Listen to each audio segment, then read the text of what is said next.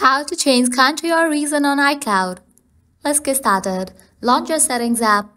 At the very top, you're going to find your Apple ID. Click on it.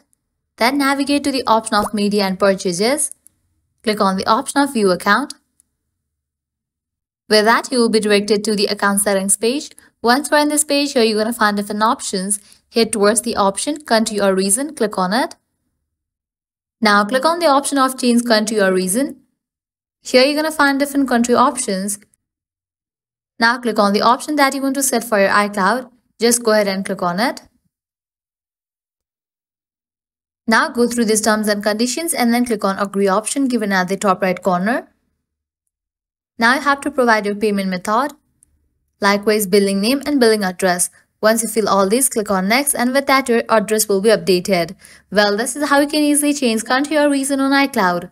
At the end, if you guys find this video helpful, don't forget to like, share and subscribe to our channel. Thanks for watching.